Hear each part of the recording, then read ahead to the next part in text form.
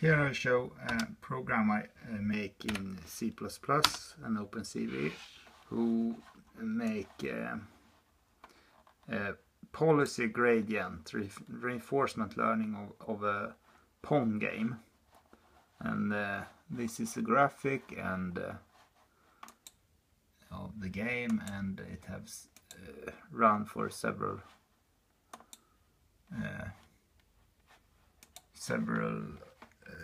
hours, and this is a resized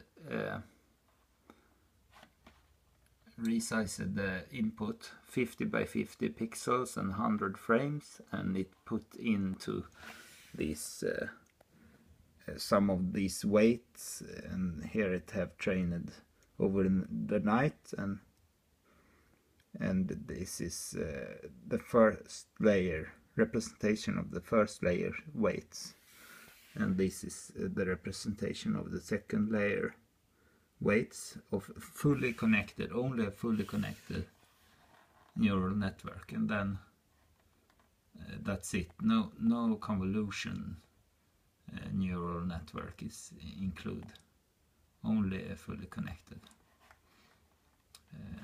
So it's very simple core algorithm in this, and it works anyway.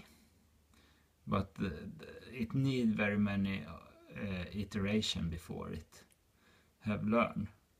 If you compare it with the Q learning, this is I think much slower learning speed.